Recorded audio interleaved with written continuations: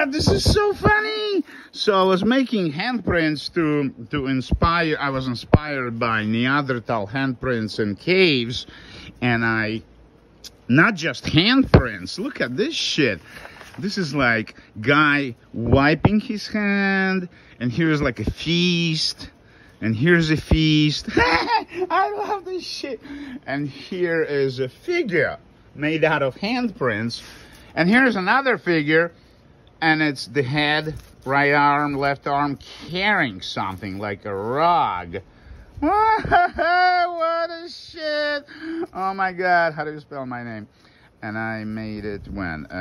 July and 23. I call it raw.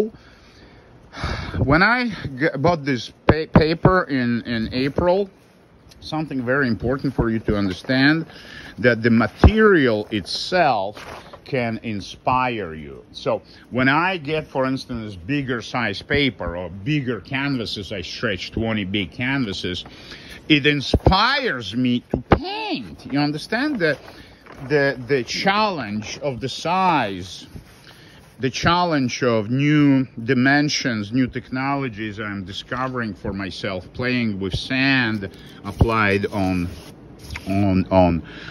non-dry paint is